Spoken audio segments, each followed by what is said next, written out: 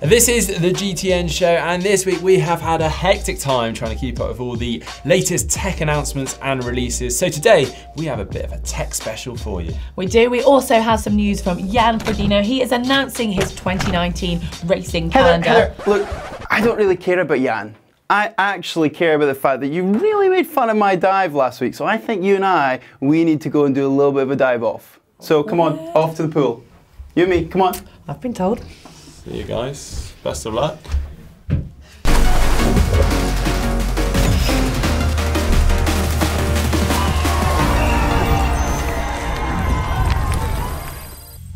I'm not overly happy with what you said about my dive last week in the show. So we're here, we're at the swimming pool, and we're going to do a little bit of a dive off. Oh my goodness. Well, I mean, I was feeling very confident in the warmth and comforts of the set. Less so now when I can't actually remember the last time I had a dive, but there's nothing left for it. I've been practicing. There's a lot of finger pointing. It's time for a dive off.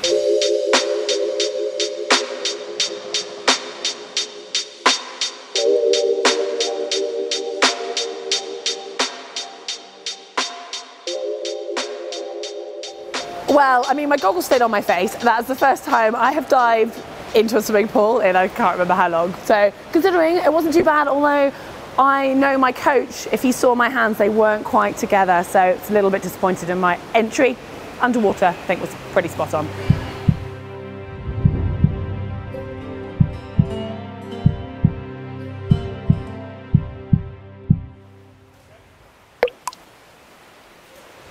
Mark's fair, but I don't think he's going to give me any favours on this one. To be honest, I actually think that was quite a well executed dive by my fairly low standards.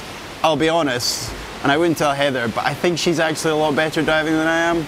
Wow, you really showed him there, Heather.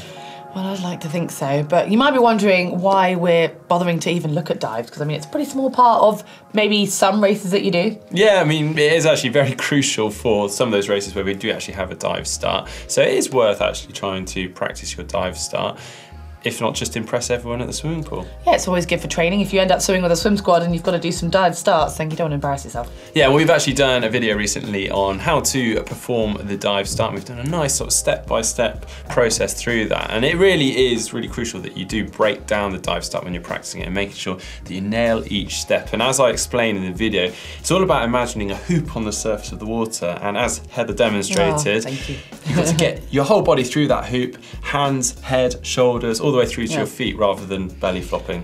Don't want to belly flop. But you also don't obviously want to be going directly straight down through it like you would see a highboard diver. As much as that looks pretty, you're going to take a long time to come back up again. Or as Tom last demonstrated in our GTN dive comp. So but this also leads us on quite nicely to what is the easiest triathlon start in a triathlon. I mean, we have dive start, beach start, deep water start, and of course the rolling start, which is more or less a beach start or something. Now, what's your preference?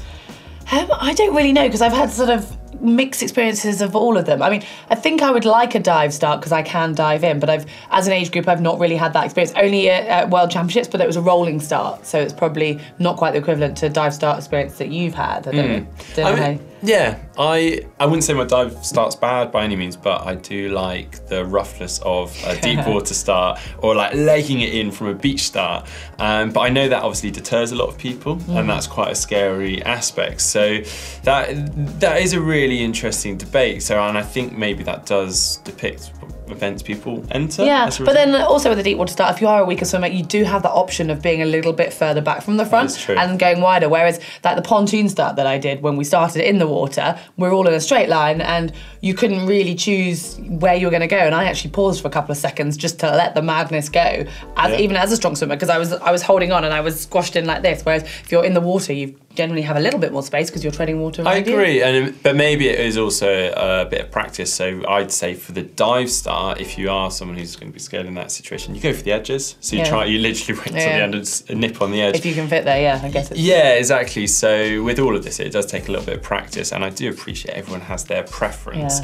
So what is the easiest or the best triathlon start? Yeah. Well, we're going to throw to a poll and we're going to ask you guys and just see what your preference is. So we've got the dive start. Yep, then the deep water start. The beach start. The rolling start. And then, of course, other. So, as always, drop that in the poll just above Heather's head there. But now for last week's poll. Yeah, well, last week it was the big money question, and we wanted to know whether you would rather win $1 million or become world champion in Kona. And I actually haven't looked at the results, so it was fairly closer than I expected. Very close. The comments didn't look as close as it was going to be. I mean, as much as $1 million sounds absolutely brilliant, it actually came in at last place, so that was 42%, but obviously fairly well split there. That's not a massive difference. Yeah, and then the winning was obviously to win Kona World Championships. 58% of you opted for that. And I did see some of the comments that were kind of alluding to the fact that if you won the World Championships, then hopefully, in theory, you could then make $1 million from it if you've got good sponsors behind you. And this is triathlon, though. You are, if you're media savvy, but it's not quite as black and white that, so who knows? Right, this one is for all of you young budding triathletes out there who want to know more about the sport. We have this essential guide to kids triathlon. Yeah, and this is by Justin and Caroline Hattie, who are self-described passionate triathlete parent and kids coaches. And between them, they have developed this book that's primarily designed and focused towards kids, but also has some pretty handy tips and advice for the parents out there too. Yeah, I mean, whether you're new to racing or you've already raced a few seasons, it's got race tactics, it's got training tips, it's got technical advice, really does have everything covered. It's also got a bit of Vicky Holland in there. Yeah, forward from Vicky Holland, so, I mean, that gives it some credibility for sure. Okay, now for our tech special, and as Heather and Fraser were filming the show last week, SRAM were busy launching and releasing their new SRAM RED Axis group set, which is a big update on their very popular wireless group set, the SRAM RED eTAP group set. And we hope you like change, because there is a heck of a lot of change with this. Yeah, I mean, it's gone from, they've made it a 12 speed, which is pretty massive news, isn't it, really? And with that, it means it's easy to adapt to a 1x or a 2x, so you've got options there. So the gearing ratio is going to be completely different. And to be able to adapt to that, they've had to adapt the chain massively, and some big changes there. They have, so they've got a slightly thinner chain, but not just that, it's also flat on the outer edge, which is absolutely crazy. It's completely different from anything we've seen before. And they say that it's smoother, it's quieter, and it's just more efficient in its transition through the gears. But to reinforce that thinner chain, they've actually added a little bit of material to the top. And with all of this, they've also got an app that you can access the group set componentry between and completely customize it. So if you're running a 1x, then you can customize it and set it up perfectly for that 1x setup. Yeah, I mean, it sounds like it's set up for tech geeks as well. Or not maybe geeks, but people like you, Mark, who kind of love playing with apps and stuff like that. Whereas I just want to get on my bike and ride it. But I mean, if you set it up for me, I'd love to give it a go. I also think it just looks beautiful. Maybe it's just because it's different. I don't know, but it's amazing. Well, we've got another one here. We've got the ZIPP Vuke Aero, which is their base bar essentially. And this is just an update on their previous design. It looks largely the same, but they say that you can now reach up to 6,000 unique positions. I find that hard to imagine. I mean, I don't think my body could find 6,000 unique positions, but I mean, within that, they've also got a special cap that you can fit your junction box in, so to make it all more aerodynamic and sleek. And sticking with sleek, I think it's coming in a matte black as well, so it's going to look very nice. Yeah, it's going to look good anyway. Well, sticking with tech, we've got some numbers in from Zwift. It was the Tour de Zwift in January where everyone was feeling enthusiastic for the new year, and it turned out that 119,000 Zwifters took part in the Tour de Zwift. Actually, almost 25,000 people completed all 9 stages, which meant they were then rewarded with this special Tour de Zwift kit. Yeah, and actually there are 468 events in total, which covers all the time zones, obviously, for the 9 stages, which is a staggering amount of events, just to accommodate everyone. But we've got some of the stats here. The Zwifters climbed a mind-boggling 180 million meters, which is halfway to the moon. Yeah, I want to say I'm back, but it isn't. They're still going. Well, you've got a little bit more climbing to do, but that's still a lot of climbing. And then almost 2 million Zwifters got ride-ons. It just shows what the support is out there on that network platform. And to add riding along with other people. Yeah, and to add to that, we had 34 professional cyclists and triathletes getting involved. So if you got involved yourself in the Tour de Zwift, do let us know in the comment section below, and if you saw one of the pros out there. Yeah. Right, our last bit of tech comes from a brand called RunScribe. Now, this is a foot pod that was kind of ahead of its time when it first initially launched, but they really battled with technology, not really keeping up with them and being able to be compatible with the pod itself.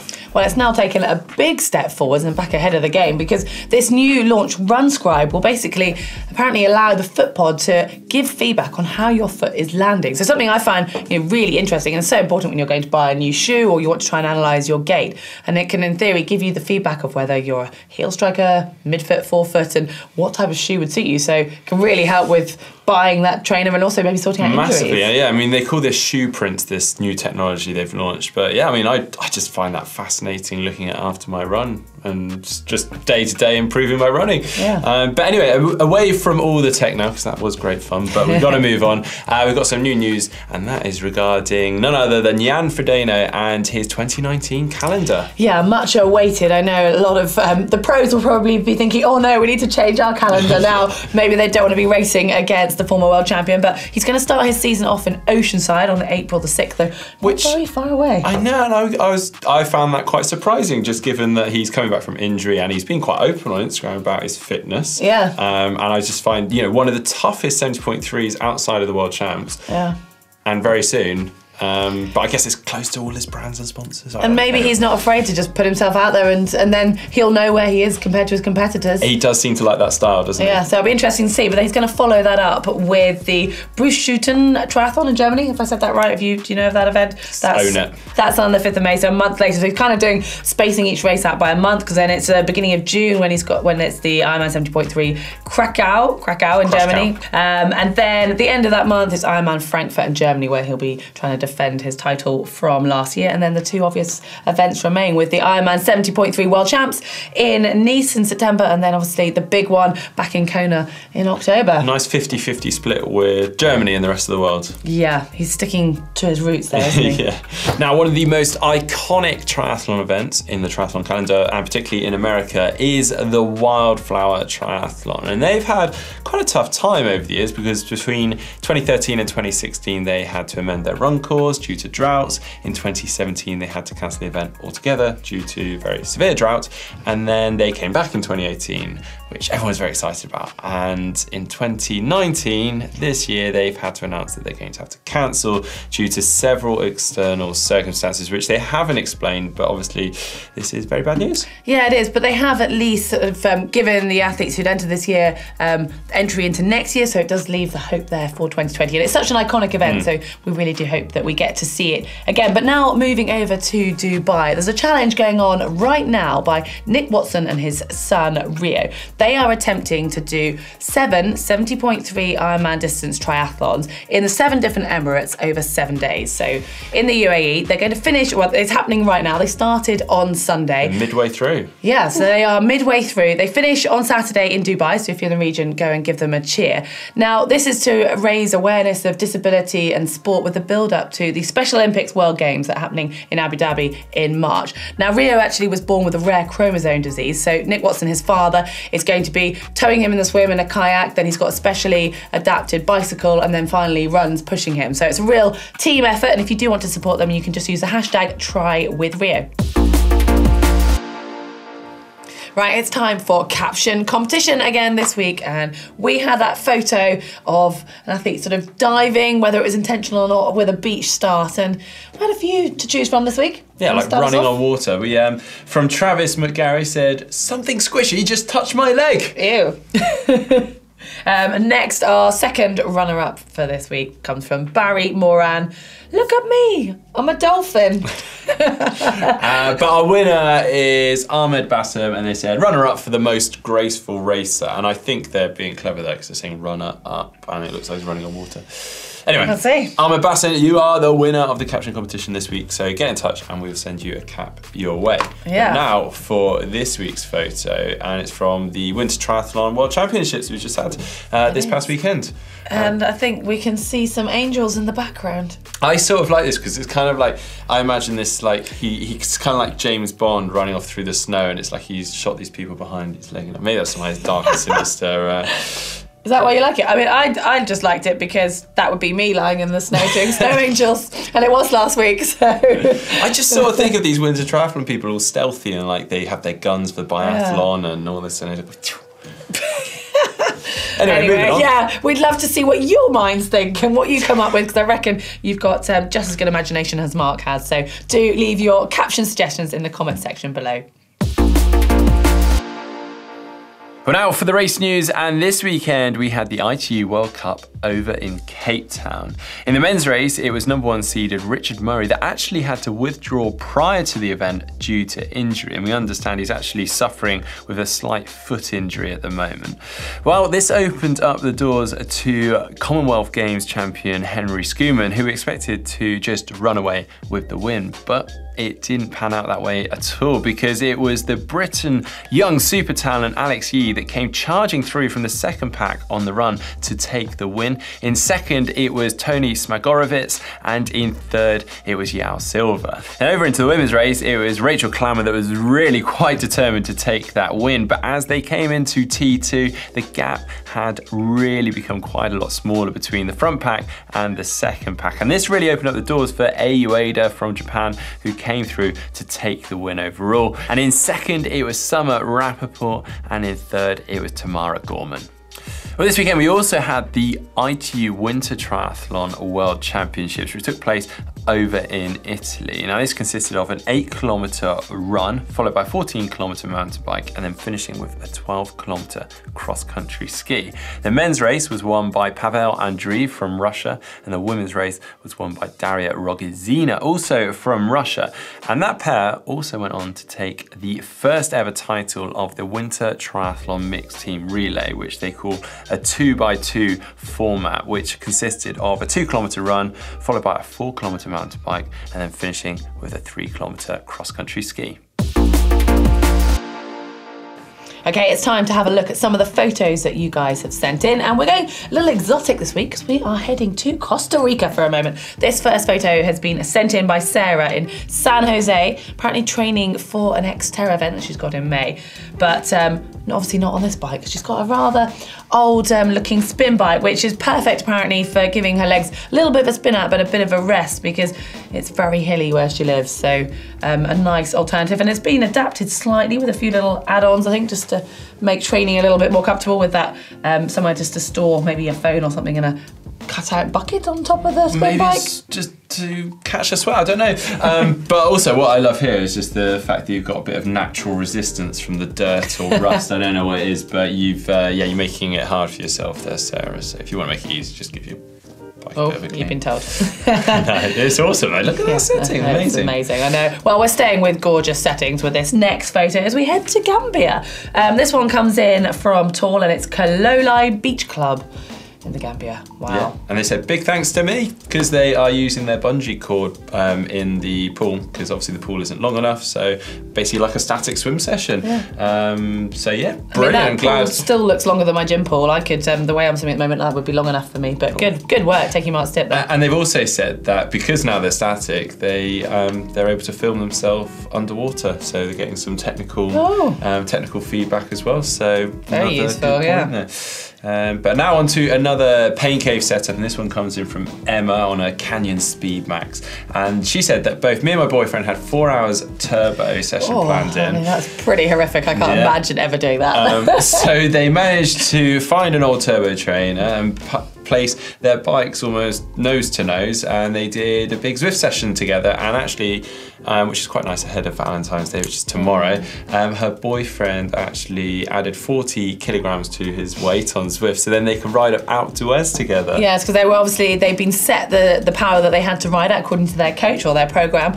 I mean, that might have taken a little bit of calculation as well to work out exactly, so you could be riding at the same pace at your set watts, but dedication, and yeah, I think that's very sweet. Then they say, Emma says here, relationship advice for cyclists and triathletes. Nice. There you go. Very good. And now our final one comes in from Yoshinori, and this is from Tokyo. And if you want some advice on how to make the most of space, now watch this now, because this guy has not only crammed a very nice array of ZIPP wheels into this space, he's got a P3 on his turbo trainer, on his elite turbo trainer. He's got a bike hanging up on the wall. He's got his treadmill beside that, all alongside a desk office space that all just kind of flips in and flips out and kind of, I don't know. I would feel claustrophobic in there. It's impressive how he's managed like that. a 2 metre squared room. You're kind of sat at your desk with your treadmill like over your shoulder. I mean, it's one way to definitely make you feel that you need to go and do your training. It's actually given us the size of the apartment wow. here. It's a 7 square meters, so that's impressive. You think treadmills are pretty large, aren't they? Once you put one of those in. And he's even got his work ties on the back of the door just to prove it's definitely his office. So, I mean, yeah. Well, if you can do better than that, we'd love to see it. So please do send in your pain caves using our GTN photo uploader. Well, that's it for another week of the GTN show. If you've liked the look of the jumpers or any of the kit you see us wearing in any of the videos, then just click on the link to the shop and you can get your hands on your very own GTN merchandise. If you've enjoyed this, hit the thumb up, like button. And to make sure you get every single video from GTN, just hit the globe to subscribe. And if you are doing any interesting training at the moment or any races coming up, we'd love to hear from you. So do go to the comment section below and just let us know. It's nice to chat about. We might feature you in the show next week. If you'd like to see that dive video that we were speaking about earlier, a nice step-by-step instruction as to how to do that, then you can click just here. And if you want some tips from an expert, we've made a video of tips for the physiotherapist to keep you on track with your training, and that video is just here.